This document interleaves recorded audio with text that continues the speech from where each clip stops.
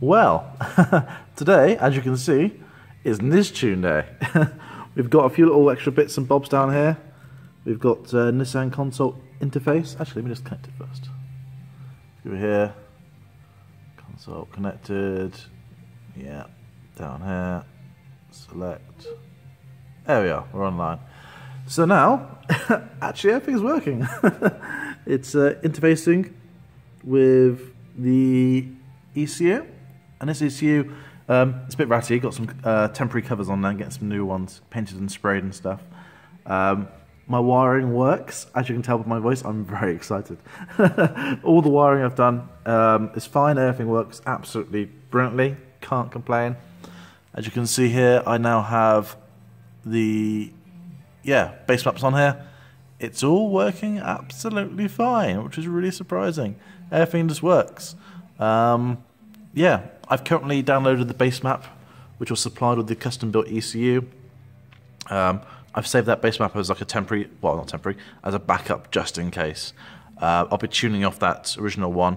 I think that's the correct one to use. That's what the NIStune guys supplied me with after they figured out what my engine was and all the bits I had on it.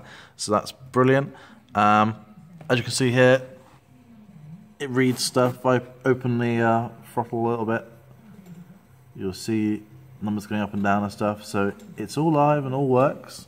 Let me just start it up now quickly, and I'll show you. It's a bit noisy.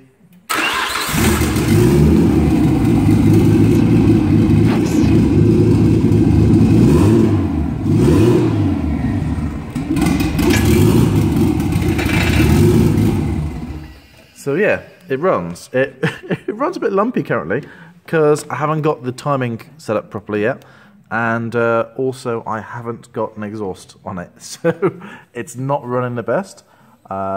Needs a bit more messing around with and getting the timing just right. But essentially, yeah, it all works. So today is another milestone day. It means I can do all the tuning for it. I can get everything set up properly. I can do top speed like setup on it, so I can stop the engine from going too far. The car going too fast. I can do what's that on here? Scroll down. I can do launch control on here. Change the timing, or you name it, you can do it all. Another thing this one's been supplied with actually is over here. It has installed the flex fuel chip in there as well. So it basically means I can run E85 and any mixture of petrol and E85, and the ECU will learn what it's running and adjust the timing and all the everything else for it, all the fueling for it and whatnot. So that's really exciting.